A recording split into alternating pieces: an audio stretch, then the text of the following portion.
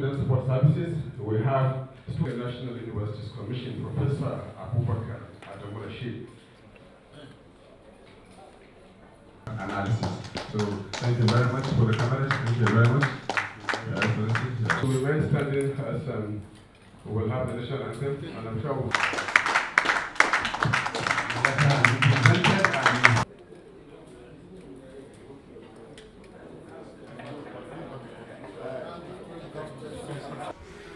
Your Excellency, I would like to...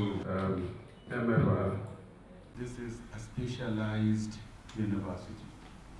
It's a university that will focus specifically on those courses that hold the promise of accelerating Nigeria's transition into a knowledge society, into a knowledge economy. And then Kogi State will now become a propeller, one of the key propellers for moving Nigeria forward in terms of the 21st century skills and challenges.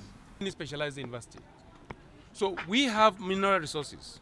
We have youths and women and a large population that seeks for greener pasture across the country.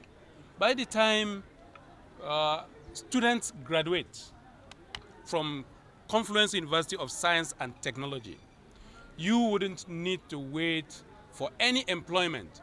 You will be self-employed, that is number one.